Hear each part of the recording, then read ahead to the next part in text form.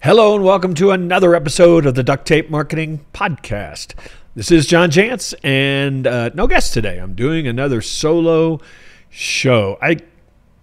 Some of you may not like these. I get a lot of great feedback when it's just me because it gives me a chance to kind of break down some of my thinking, my opinions, quite frankly. And today is no different. I'm going to talk about trends for 2024. Now, before I get into any of my prognostication, that's a big word to use in the morning,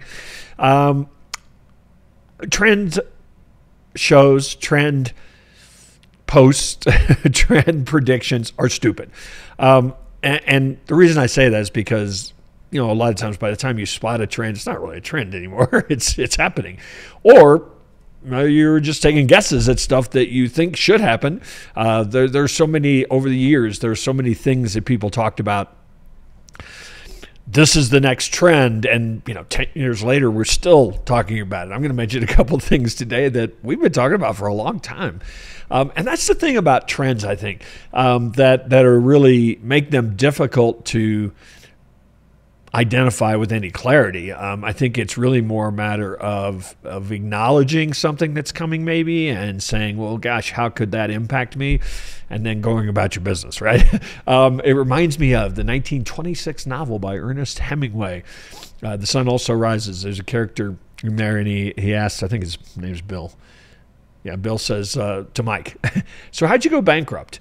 And he said 2 ways, gradually and suddenly.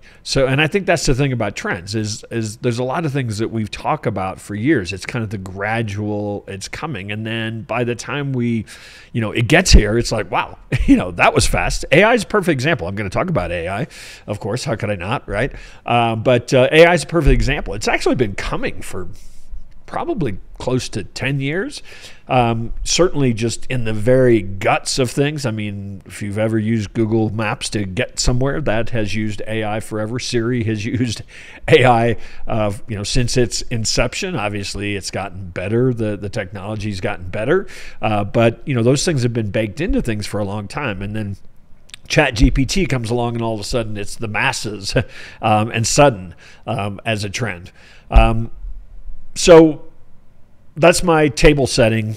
Before I get into, I'm going to talk about 5 things that I think will impact the agency world, will impact the marketing world for small to mid-sized businesses as well. So the first one, as I already mentioned, is AI. It's certainly moved past trend. It's here. But there were a lot of things that came along that way. Social media, mobile marketing, even search, quite frankly, all came along slowly and then suddenly they were here. And I think AI certainly fits into that category. I think it's going to be a little different. We talk about some of those other things like search and pay-per-click when it came along and social media when it came. We talk about those now as channels. And I think that the realization or that we all need to understand with AI is we won't be talking about it as some trendy new thing. It's just going to be baked into everything. It's going to be how we go about our day. So for example, a lot of people are using it for content writing, which is absolutely a great use. We teach it. we hold boot camps to teach people how to use it quickly and efficiently. But I also use it to take a spreadsheet and say, tell me what's in this, to summarize a document and say, give me the high spots, to take a video and say, I recorded a video with a client, for example, and a testimonial video.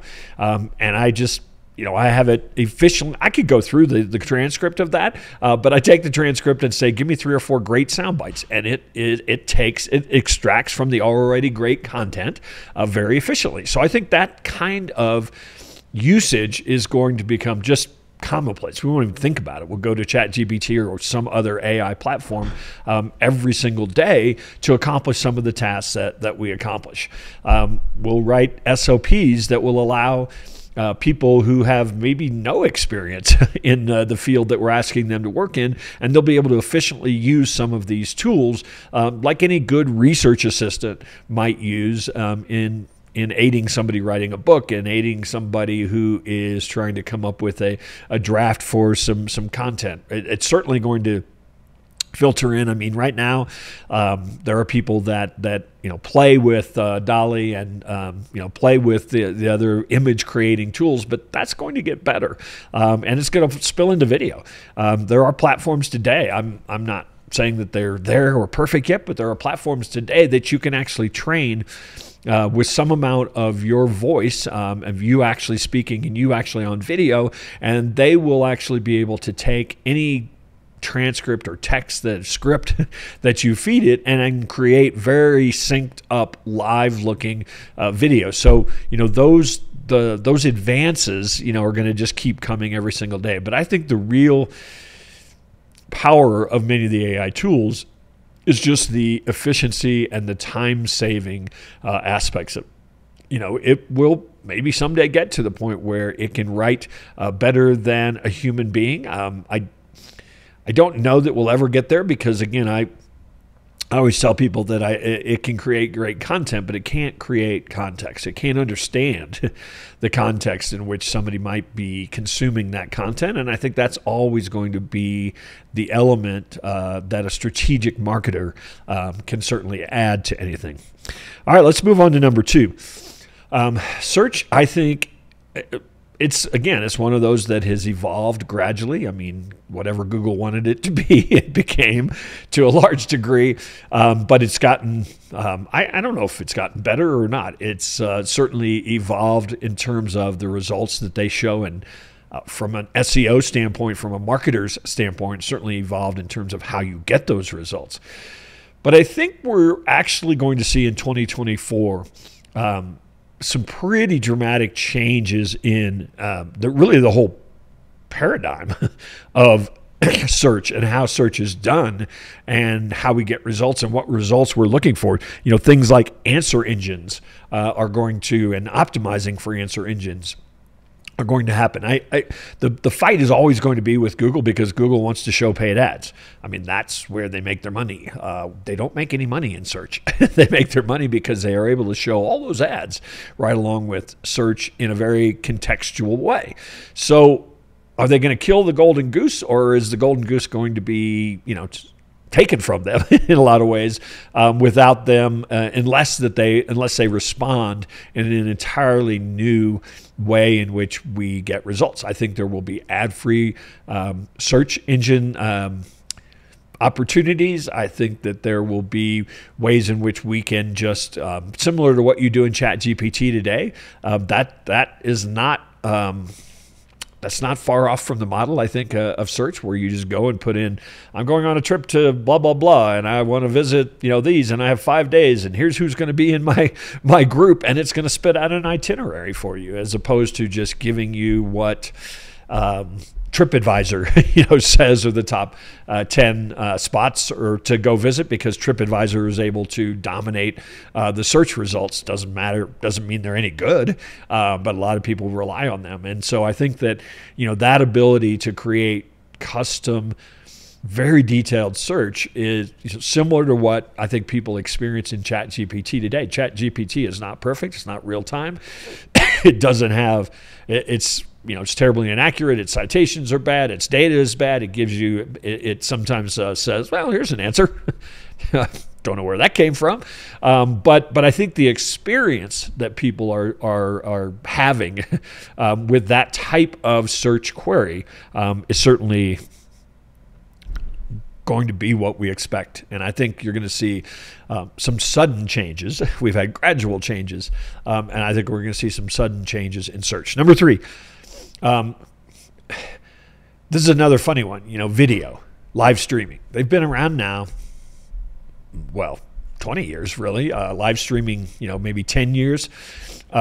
People have used them in various ways, certainly promotionally. I mean, you look at what's going on with the micro video, snack video in places like TikTok and every other platform that copies them. And so it's not a matter of saying, oh, video's here. It's finally here now. We should be using it. I mean, people have obviously been using it effectively for many, many years. The reason I put it on here as a trend is I believe that video is going to become the basis for how content is created. And what I mean by that is it will be video first for almost all content. And the reason I say that is because, marrying it with some of the AI tools, I think gives you the ability to get some amazing efficiencies out of, a 10-minute video where you're explaining something. You can take that transcript and create a 3,000-word blog post that is formatted exactly the way the current search engine crawling is looking for. You can take that video and cut it up into 27 TikTok type videos where it'll take out the ums, which I do frequently give you. So I think that while the trend itself of video is hardly a trend, but I believe we're going to see an explosion in the creation of video because it is the content first platform for lots of your video creation.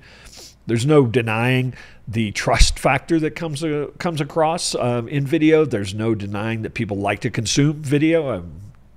Look at what happens in YouTube every single day. So I think it's been around, but I'm leaning into the trend, the idea of video first in terms of its content. All right, another one. I'm going to say this doesn't sound like a broken record. Another one that's been around for quite some time. Data privacy and complying with data privacy. It's the whole reason we have Google Analytics 4. Curse it all you want, but Google got tired of being fined by countries that had passed strict data privacy rules. Facebook is certainly moving towards it. Remember the days when you could have all these selects that really allowed you. I remember seeing in the early days of Facebook targeting somebody that was trying to target his wife because it was her birthday, and he wanted her to be the only one in the audience that could actually see the ad that he placed. And he was able to get that granular that he was able to accomplish that. So the days of that granular level of targeting are certainly gone. And so we've been talking about this one for a long time. I mean, GDPR, when was that passed? 5 years ago? And you're not really hearing people talking about it. You certainly are hearing people give lip service to it. You're hearing people that are doing some, just kind of basic compliance with it, with privacy policies and terms of services and things like that have become kind of standard fare. But I think that the real, the adoption came about, punitively, right? It's like, if you don't adopt this, you're going to get slapped on the hand or worse. And that's never a really great motivator for most people. What's happening now certainly is that the ability to get third-party data is just online, at least, is going away. It's kind of funny, but again, I came into this world of marketing before we had online and digital, and you still can today offline get some pretty incredible amount of data. You can buy lists of people that live in a certain geography, make a certain income, and have a certain disease, have been diagnosed with a certain disease that you want to target. That's a terrible example, but that's the kind of stuff you can get offline. So it'll be interesting to see if that level of privacy ever comes to the offline world. But it's certainly here in the digital world. Third-party data is just going to get harder and harder to get. So what's the trend part of that? Obviously, building enough trust to get first-party data. And that's the game we've been at forever, right? Enough trust that somebody will give you their email address and other information, maybe their phone number and their mailing address because they want to buy a product from you. That level of data collection and trust building to get that level of data collection, I think, is going to become the event. It's going to become more and more apparent that people that don't have that are not going to just be able to rely on bombing Facebook ads.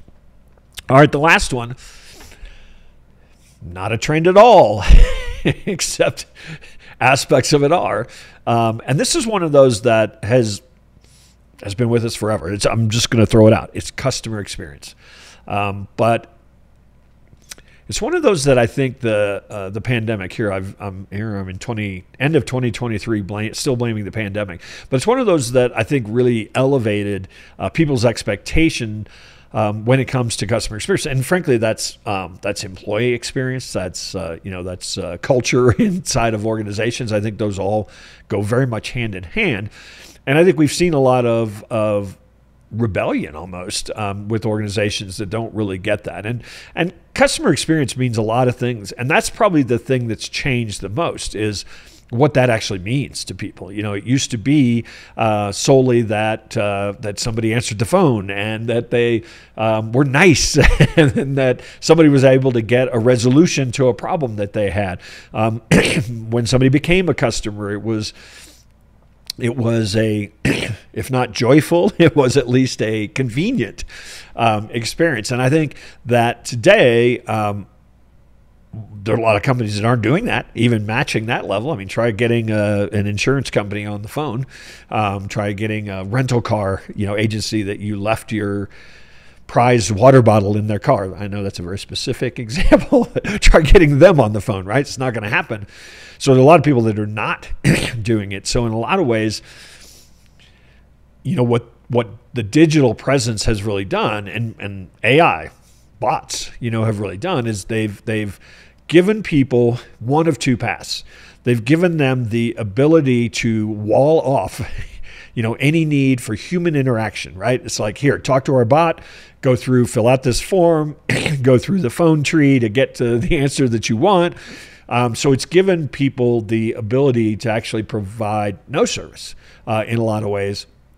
But it's also given people the ability to provide the level of experience that somebody wants. There are certain instances in which, I'll use an example of my eye doctor. When I am up for an annual exam, I can go to their website and I can make an appointment. I will get a notification when that appointment is coming. I'll go to the appointment, and there was no need. It was actually far more efficient for both parties to have that online scheduling. So there was really no need to have somebody answer a phone and say, oh, okay, well, we'll get back to you like 5 times later and we finally get the appointment scheduled. So it offers the ability, when used correctly, to offer a frictionless, very speedy, very convenient experience. And I think those are elements of an elevated customer experience that people want and expect today, married then with true trust-building value at every possible interaction. And I think that is clear to me that if we're not reaching out to our existing customers and making sure that we are meeting their evolving needs, that we are helping them achieve the goals that they want to achieve, we are helping them with the transformation that they want to achieve. That's our job. Having an AI bot or having an FAQ section on our website, those are nice. Those are things that give people the speed and convenience that they want. But then we need to supplement that, I think, with the what I used to call hugs and handshakes that we can do, even if it's done online, done via Zoom, done via one-to-one video on Loom.